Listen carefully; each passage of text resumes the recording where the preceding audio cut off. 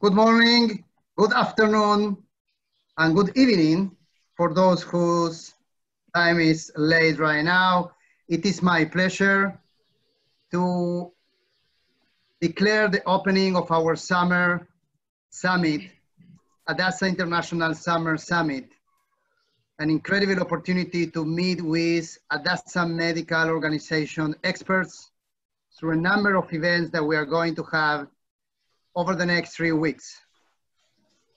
The Summer Summit intends to provide an incredible opportunity for all our friends, followers, currently and in the future, to get direct access to the edge of medicine, innovation, healthcare, and all the other knowledge and know-how that our incredible experts, doctors, researchers at the Hadassah Medical Organization in Jerusalem can share to the world. We've been doing this for the last several weeks, for the last few months, around the issue of COVID-19 and this extraordinary pandemic. But now we want to offer to the world the knowledge of Hadassah, not just for what concerns understanding COVID-19, but for any other issues that are important for our health, because the center of our lives is not COVID-19, but the center of our lives is our lives themselves. And anything we can learn about any other health issues is something that is important for us, for our families, and for our societies. My name is Jorge Diner. I am the Associate Director, currently Acting Director of Hadassah International. And on behalf of Hadassah International, it is my pleasure to start this Summer Summit with an incredible event that my colleague and dear Jan will introduce in this very moment. Thank you. Thank you, Jorge. It is an incredible event that we have tonight, where our guest tonight and today, actually, depending on where you are, is Julie Benbenishty. And she's gonna share with us a little bit of her perspective. She came to Israel as a teenager from the US. And after high school, she attended the Hadassah-Hebrew University Henrietta Szold School of Nursing, and then was drafted to the Israel Defense Forces, where she served as a nurse. And she has been working at Hadassah for more than 20 years. And she is now the academic consultant and nurse educator at Hadassah. And before we enter the main topic of this webinar, Julie, I'd like to ask you if you could tell us a little bit of what you do at Hadassah and what was your role, what has been your role during COVID? I'm working as an academic consultant for the nurses at Hadassah, which means if nurses want to do research or there's a quality improvement program they want to do, together with me, we worked on the project so it's the most scientific and most evidence-based it could be in any and every format that can be imaginable. So that's my job as an academic consultant. I'm also working as an educator in the School of Nursing, where I'm a thesis advisor for master's and PhD students that are in the School of Nursing. So those are my two half-time jobs. And now during COVID-19 crisis, of course, there was no university. So I went in as a bedside nurse. So I worked in the ICU, the Corona ICU, doing my shifts, any shift that they needed.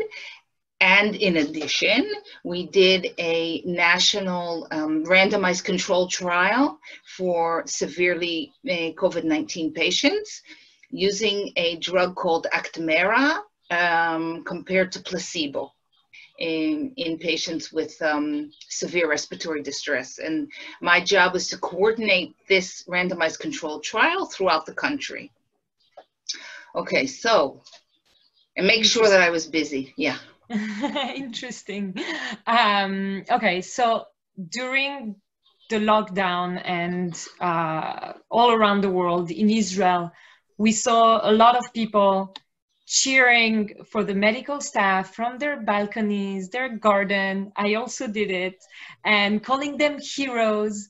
But I'm sure that it must have been very challenging, the working condition for you, for the other nurses. Can you tell us about the emotional and social experiences that you had, you and your colleagues? Okay, Jean is asking me this question specifically because we talked about a national research that we're starting at Hadassah to investigate the differences, or actually the social dissonance between how we were thought of in our country as heroes and working as the frontline soldiers, protecting and defending our country, going into working with COVID-19 patients, and the isolation and the rejection that we felt when we came home or in our neighborhood or anywhere we went. People didn't want to get near us because they knew that we were working in the hospital. So although we were thought of as heroes and frontline soldiers, we were actually in our intimate group, as a family group, and wider with friends and neighbors, we were absolutely rejected, and people would go away from us and tell us not to come there, and in many, many instances. So. And there are even nurses who were asked by their families not to come home because the families thought that they would bring the virus home. So nurses, we had to find somewhere for them to sleep and be, because they had no place, they had no home to go to. So yeah, so this dissonance has motivated us to make a national, and probably it will go international, study on the feeling of social rejection working in a pandemic. Okay, and did this rejection, did it affect the work of the nurses? Well, we knew we had to work for our patients, but usually you work on shift and then you go home and you can kind of chill out and cope and be in a very nice, warm, secure, safe place at home. But here, the people that were our support, if there was elderly people, they didn't want the nurses to come home.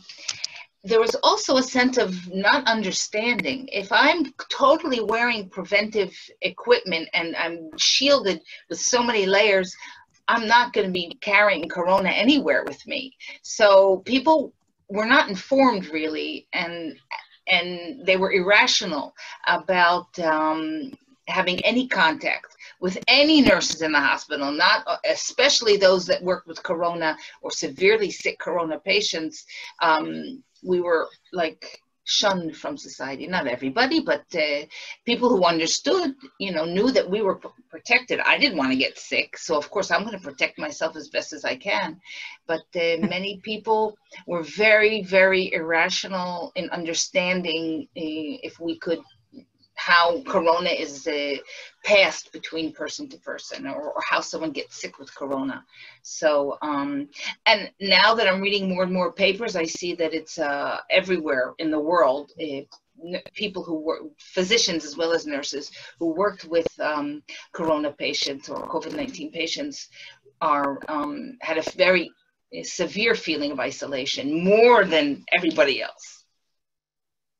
So we could really only be with ourselves. In fact, of course, this epidemic was going through over Passover. So if we worked on Erev Seder in the Corona unit, we made a nice Seder for all the patients who were there, and we had matzah, and we did all the 4 questions and the 4 glasses of wine, and we did the whole Seder in our full protective gear, in the corona unit. So Wow. our allies were each other and our patients. Okay, can you tell us more about this study that you're doing nationally? Okay. Are you working with other hospitals also, or just Hadassah? Yeah, well, Hadassah is initiating the study, and we're using the Israeli Society of Critical Care Nurses as our platform to disseminate the study throughout Israel. And we're also finding out how other hospitals set up their corona units and how other hospitals protected their nurses or had places for the nurses and physicians to be if they couldn't go home. And so we're finding more and more about what to do. And this is very important that we are sharing this information, because for if there's going to be a second peak, at least we'll know how to prepare ourselves and prepare our staffs and assure that the next time it's going to be better for the staff. Can you give us, I'm sure the study is not over, but can you give us a little bit of the results, if you already have, and conclusions? Okay, so one study we're doing is about the dissonance of the social rejection and the prevalence of what nurses felt. Could they go home? Did they have a safe place to go to? And suggestions of how we want to improve this. And we're just now preparing and doing a validation of the questionnaire, and we're piloting the questionnaire. So we're about to disseminate it through the platform of the national organization, the National Society of Critical Care Nurses. That's in Israel. But we know from our talking with nurses internationally that they also had the same thing wherever they were, and more papers are coming out from critical areas like the New York area and Washington State area, where it's coming out how this overall feeling of social rejection and social isolation is affecting the nurses. But another study that we're also doing, coming from Hadassah, is the quality of care that patients are getting in COVID-19, especially the critical care patients. I'm from critical care, that's where I'm from. So this is another story, John. So I'm going now to another research that we're doing. So nurses, you have to work one ICU nurse to 2 patients. And now we were working one ICU nurse to 6 patients. And the other nurses that worked to help us or to be our backup came from all the other areas of the hospital. And this we know, and this is how everyone in the world is working, not just us. But this we know had a great impact on the quality of care that patients were receiving during the peak times. You're talking about the quality of care of the patients. Yeah. How was the quality of care of the patients in Hadassah?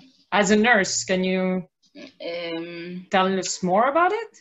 Yeah, okay. So in Hadassah, we were able, using the round building. Yeah, round building. We all know what I mean by round building of Hadassah. Yeah. So just to explain, it's one of the buildings of the Hadassah Hospital, which is separated from the other buildings. And it was the original. It was really the original building that Hadassah built in the 60s. And it was emptied out and and all the patients and staff went into the Davidson building. So it was really more or less empty. There was only 2 departments there. And it was being planned to be renovated so it would be nice and as good quality in facility-wise as the Davidson building. So we were very lucky that this building was available to be expanded into a total corona building, COVID-19 building. So all those floors we could utilize and put COVID-19 patients in the round building, which was very good. So because the infrastructure was already there. We had to adjust and be flexible, but we could use it. So there were 2 floors, the 8th floor and the 7th floor, which we used for critical care patients. And the 4th floor and the 6th floor and other floors were used just for patients who were needed to be in isolation because they were COVID-19 positive, and they needed support by nurses and patients, and nurses and physicians, but they did not need to be in critical care. So we had other floors that were manned by other staff to watch those patients, to care for those patients. So we opened up 2 ICU units. With one unit had 6 beds, and the other unit had, I don't know, about 17, 18 ICU beds, okay? But we didn't have enough nurses to man all those beds, because you can't just open an ICU, even though you have the facilities, without having the staff, the nurses, and the physicians. So we had to spread our staff very, very, very thin. So even nurses who haven't worked bedside in, I don't know, 5 or 6 years, like me, went and worked regular shifts like everybody else. So we use nurses who were retired. We use nurses who have moved on to work in education to come back to work in ICU. And we needed to take nurses from other places like ophthalmology, dermatology, the OR, which had lowered its capacity. So we needed to use nurses from the clinics. And these nurses do not have the competencies to work with ICU patients. And now that we're entering a little bit, or we will enter a second phase, how will your studies help with the nurses going back to this and to have a good care for the patient? Well, very quickly, we put a lot of pressure on the Ministry of Health that they should open postgraduate ICU courses and as fast as possible train nurses, as many nurses as possible, to work in critical care. So that's one of the things. So we're opening critical care courses all over the country, and of course also in Hadassah. And we're giving mini courses. We're going to do mini competency courses for nurses starting next week at Hadassah to raise the competency of the nurses who work in internal medicine, nurses who work in surgery, nurses who are working, and the nurses have to rotate from their usual home department that they work in into the ICU. So we're going to have to do quick competencies. So we're going to have short in-house competencies as well as a national postgraduate course. Amazing. Wow. And so you said you're doing this national study, international study. What does it mean international? How international is it? Hadassah Nurses are, I'm only talking critical care because that's my clinical area. Hadassah Nurses are part of the network of the European Society of Intensive Care Medicine and the European Federation of Nurses. So we have a very, very tight group of nurses that we're in contact with daily, if not several times a day. And we learned from these nurses while COVID-19 was going on, how did they work with, we call them non-organic staff. How did they work with nurses who, when I say to the nurse, put the patient on IMV 16 with a PEEP of 20 and an IE ratio of 1:3, they know exactly what I'm talking about. We're talking the same language. So how did they train and work with nurses at such a quick rate? So we learned from them what they did in Sweden and in the UK, which has a huge amount of patients, and Sweden has a huge amount of patients, how they train their staffs and how they worked. So they are all with us in this study. It's going to be with Spain and Italy and Belgium and the UK, Holland, Poland, and Sweden. So far with us in this project. So it's going to be thousands and thousands of nurses worldwide, European-wide. So yeah, so right now it's European. Is it going to expand to other countries? America, we have a lot of people from all around the world. We'll have to have a call for partnership, and which will go through the World Federation of Critical Care Nurses and any partners who want to join. And so we have a tool which will measure the quality of care, and it measures the quality of care that each patient gets by hour in the ICU. And we're going to do the relationship between which nurses worked. Was an ICU nurse, was a nurse from, or a non-ICU nurse. That's how we'll call them. ICU nurses compared to non-ICU nurses. And we'll be able to see the morbidities and mortalities in relation to the case mix of the staff that worked. Mm-hmm. Interesting. Yeah, when I ask an ICU doctor, would you want to work a shift with a dermatologist with these patients? They say, oh no, of course not. So why do we think it's okay for nurses to work that aren't trained to work in the critical care? But this is happening all over the world, not just here. So just so we're a little bit less scared, how was it? Were the nurses competent? Were they doing a good job with the patients, even if they're not used to ICU? I'm sure like nurses are, you know, they're very resourceful, especially nurses at Hadassah. We've seen it for 100 years. Tell us how it was for them.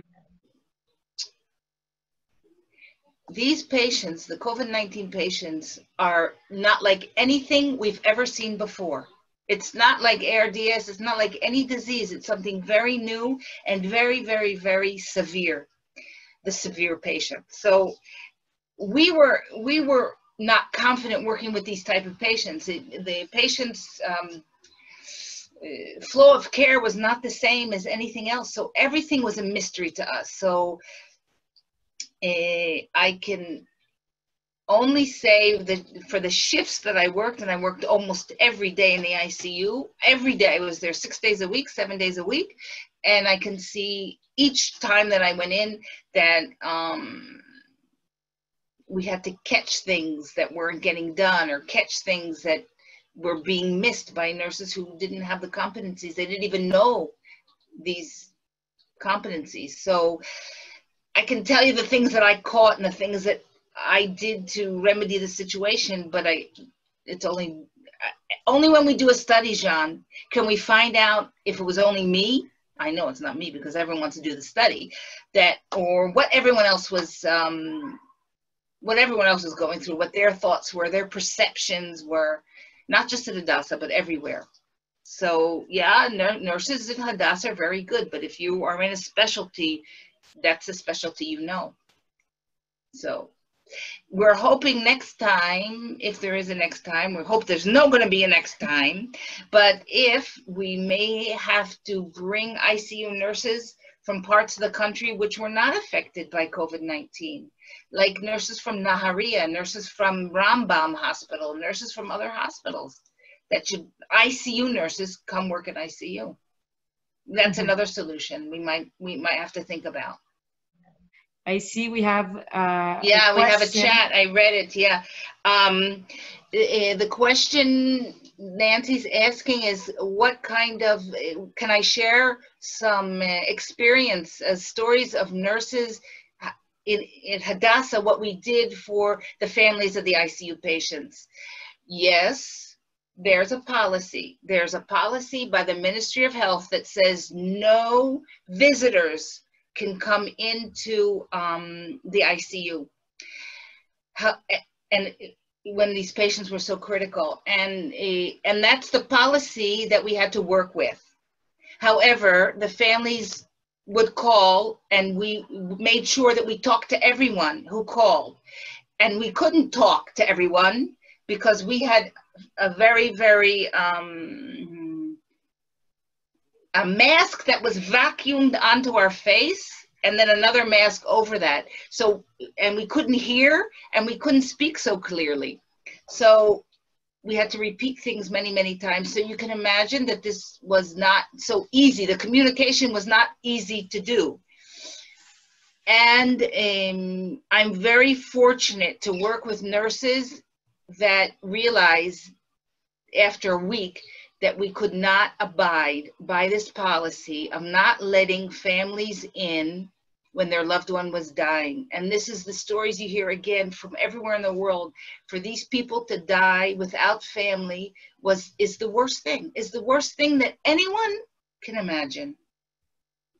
So it was something that we could not have we could not live with this. So when I worked and we had dying patients, we always let one family member come in, be next to his loved one, and say prayers if he wanted to pray, and to be as long as he wanted to be. Now, we understood from the Ministry of Health that our protective equipment, of course, we would dress the patient, the family up in the whole equipment that we wore, with all the masks and all the astronaut equipment that we would. This is how we put it on the families also. We wanted to protect them also, but we could not live with not letting anybody in. So we let family members come in. Usually it was only one per person, per patient, but we couldn't just stand by and let these people die by themselves or just with us. Everyone needed closure. We needed for the families to come in and have closure with their loved ones. So we let family members in. It's not an easy situation.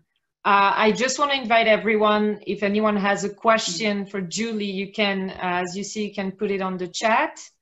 So I see one from Patricia. Is it possible to give us basics on going out to markets for food? Okay. During the I would say forced lockdown, that no one was going anywhere, no one was leaving their houses, we could order food from the supermarket online, and many people did that. We ordered food online, and because of our farmers have all this produce, and they couldn't distribute the produce, we were ordering straight from the farmers. So we wanted to help them. We don't want them to go out of business. So there was on Facebook and everywhere, we were ordering lots of nice produce straight from the farmers, and they were delivering it to us. Or there was a central place that we could go and just get our package and come out. And that's how we did it when we had the forced lockdown.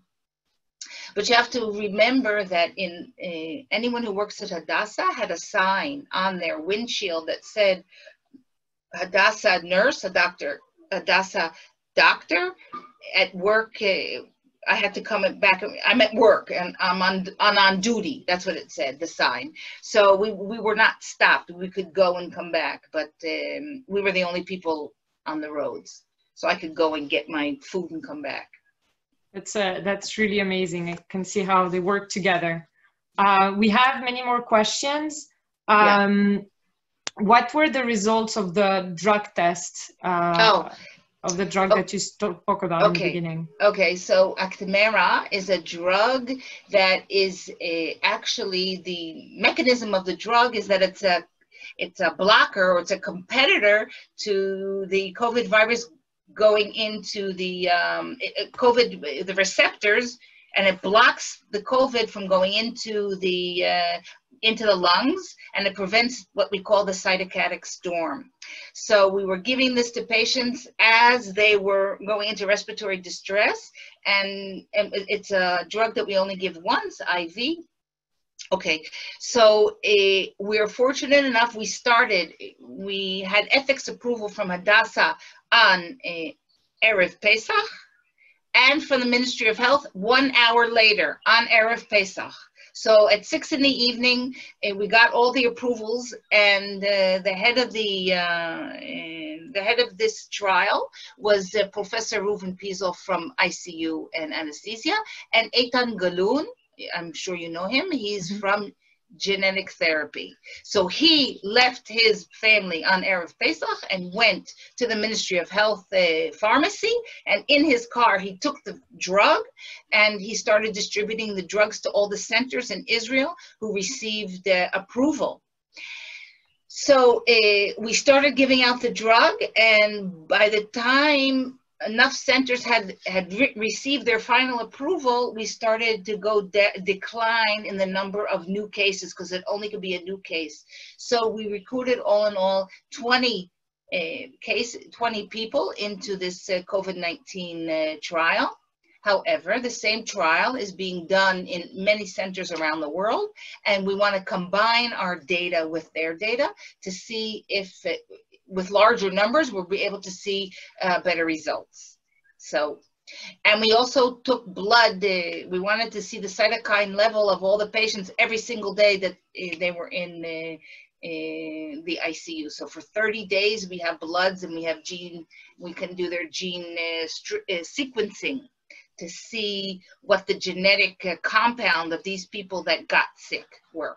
So hopefully it will be together with the gene therapy and how they reacted to this drug called Actimera. Amazing. Wow. Another question. I see with so much uncharted nursing responsibilities and people's very lives at stake, how did you keep up the confidence and morale of your nursing teams? And also maybe it goes together, how was it dealt with the spouses and children of nurses who are worried about the nurses going home? And like, how did you keep the morale of everyone?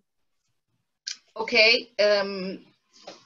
So on the spectrum of how worried people were, you have to find the right medium. Like my husband would say, okay, when you come back from your shift, make sure you got completely naked outside the house and run into the shower. So, I would come home at like 12 o'clock at night. Of course, there's nobody around. And I would take everything off, all my clothes, everything in the vestibule of my house and run into the shower and make sure that, and all my clothes would go into 2 trash bags.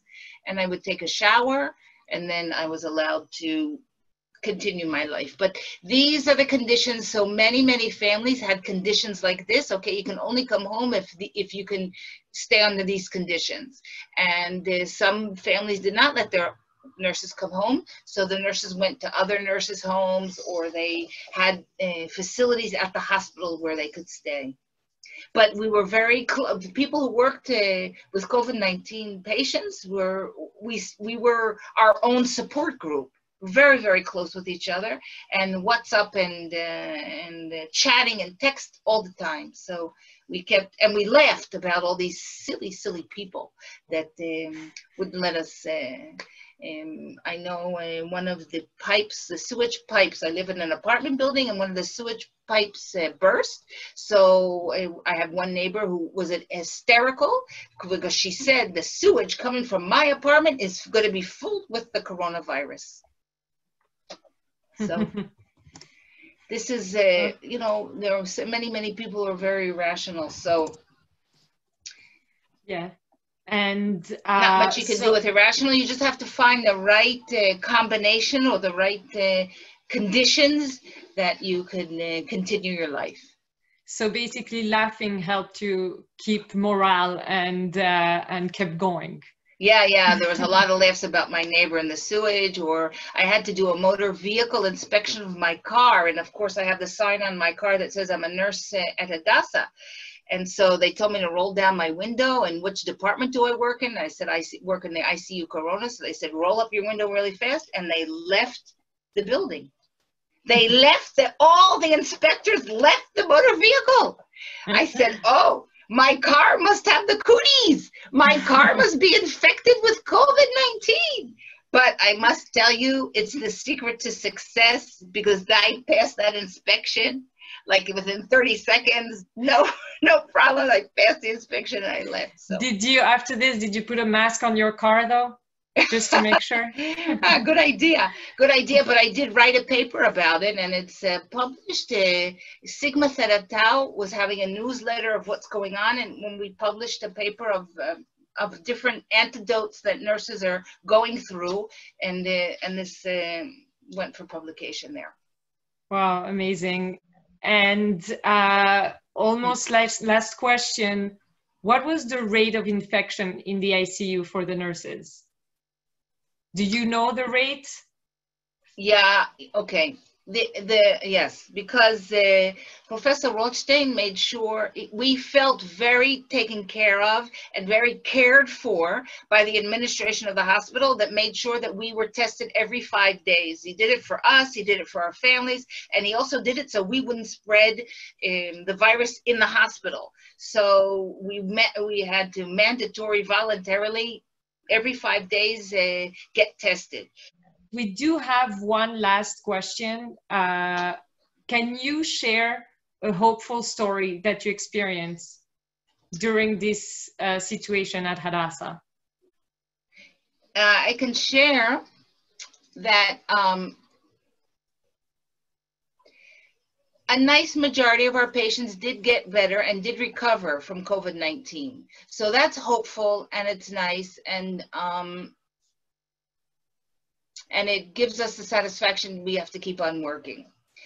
And of course, it was hopeful that I would say it was very brave, and it was hopeful that the nurses defied the national policy and let these families come in to be with their loved ones. This is something hopeful. Like we're telling the world, if you come to Hadassah, you're not going to die alone. I mean, this is something that I could proud to say that it was a policy that was made by people who don't take care of patients, obviously. Mm-hmm. Thank you. I see there are a few questions about statistics. We're going to share a website in the chat for those answers. And I know Jorge had giving him the mic now for a few minutes. He had a few comments. Jorge? Yeah, yes. First of all, yes, of course, I'm here all the time. I think, sometimes I know in this, as I see all the different small screens in Zoom, I see so many friends of Hadassah, of HWCOA and Hadassah International from all over the world being part of this event, but there are also many people who don't know Hadassah so closely.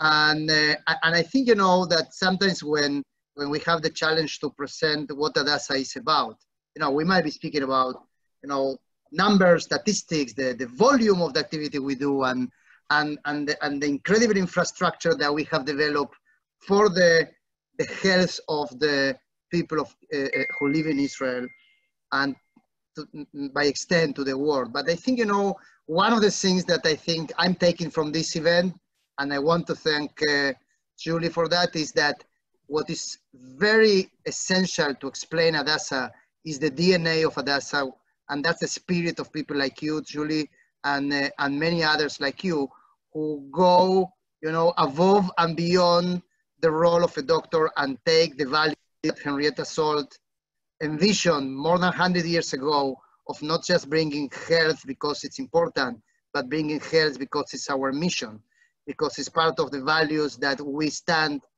as Jews, as human beings, and in these times, that message of compassion that you bring, you chose a story of not how we help people live and how we help people say goodbye to those who die. And I think that that's symbolic of what Hadassah is about, and every individual, not every, but many of the individuals who work at Hadassah. There's one question I want to ask before I make some closing comments from my side, and then let Jan close the event.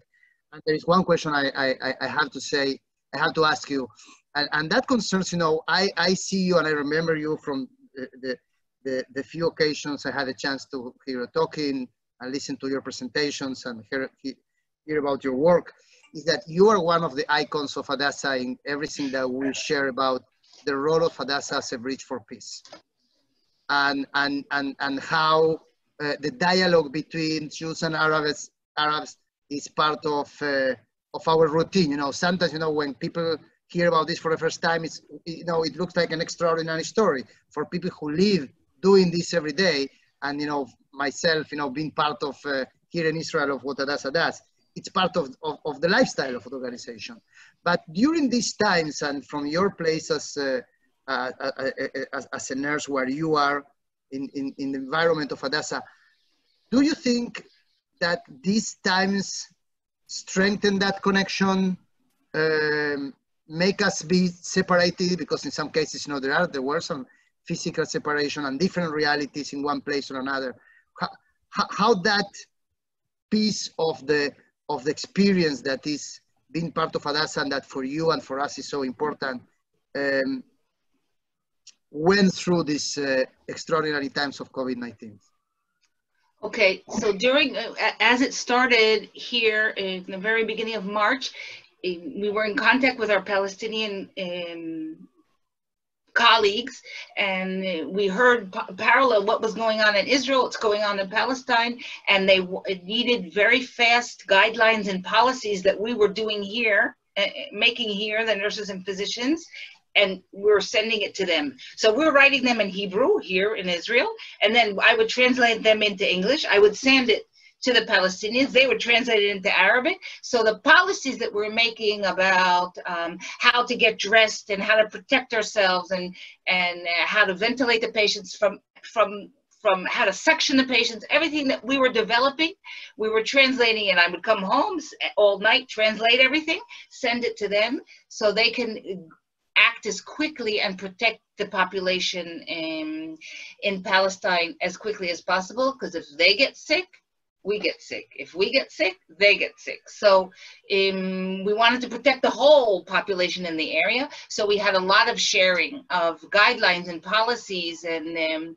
I would get a WhatsApp at like 10:45 at night. What's your policy when someone dies? I mean, how do they bury somebody? How do you take, I mean, in Jews, we don't use a coffin. And if you have COVID and you put the person, you bury the person, I mean, it's not as if you put them in a coffin, so it's different, and in Palestinians and Muslims don't either. So, how do you deal with that?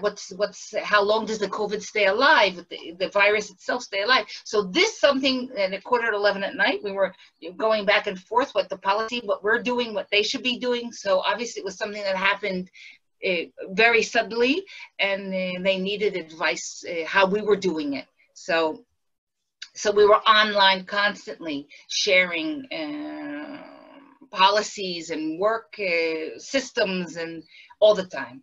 So I think it's amazing. You know, it's an amazing story, and I hope that many people will listen to this story also once the story goes out, or this presentation goes out on YouTube in a short while, as we are going to share to the world, and that you will be able to share this to other people you want to hear.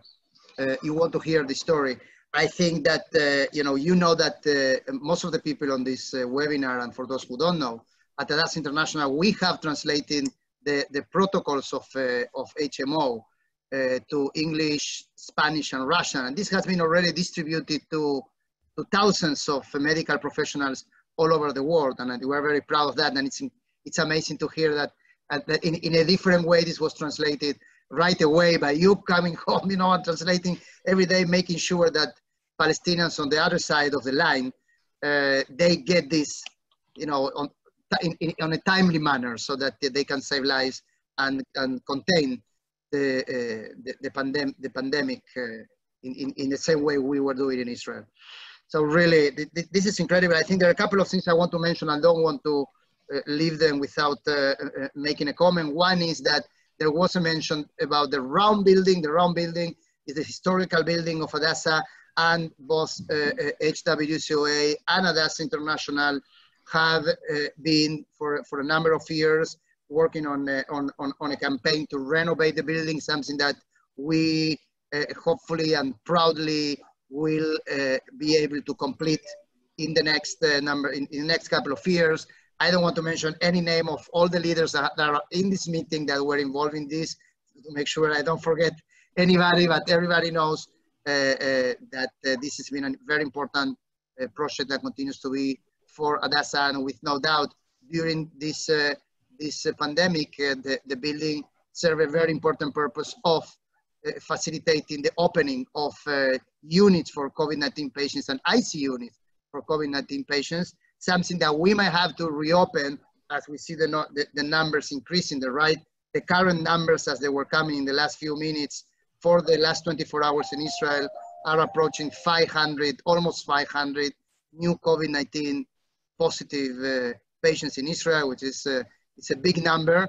And we all hope that that doesn't mean there is a second wave, but the numbers are increasing by the day in the last few days. So we have to be alert and keep playing the role we play. We also pray for the people in Mexico. We have a lot of people in Mexico, and in the last hour there has been a 7.5 earthquake in Mexico, affecting also Mexico City, and that's probably the reason we don't see many of our usual Mexican participants in this webinar. So we are sharing our prayers with them. Everybody, the people from our board have been writing that they are all okay.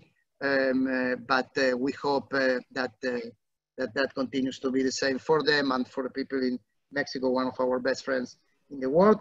And having said that, I just want to pass the torch to Jan, who has done an amazing job today, and thank her, and Attila from Hadassah International team for putting together this event and the entire Summer Summit, that you shouldn't miss any of the events. You should really, if you can, be in all the events. We have an incredible program. Jan, if you could please share about tomorrow and any other information. Thank you so much, Julie, and everybody for being here. Julie, thank you so much for today. And our webinar of tomorrow will be with Dr. Tamar El-Ram, the director of Hadassah Hospital in Mount Scopus. And it will be at 6 p.m. in Israel, which is 11 a.m. Eastern Time and 4 p.m. GMT. And I would also like to share that we have an amazing challenge at this time, the Hadassah Song Challenge, with the song translated in English, Let Us Be Healed, by the Israeli artists Yair Levi and Shai Szold. And you can make your own version and adaptation of the song, and the most original videos will win the chance to sing with the artist on Zoom. And this will be recorded and shared internationally. So we're very excited about this, and we're very excited about all the events coming up in the next few weeks. We have shared on the chat the link where you can see all the details for all of this. Thank you so much, everyone, for following us tonight. And thank you, Julie, again. Thank you, Jorge. And we'll see you in the next webinar.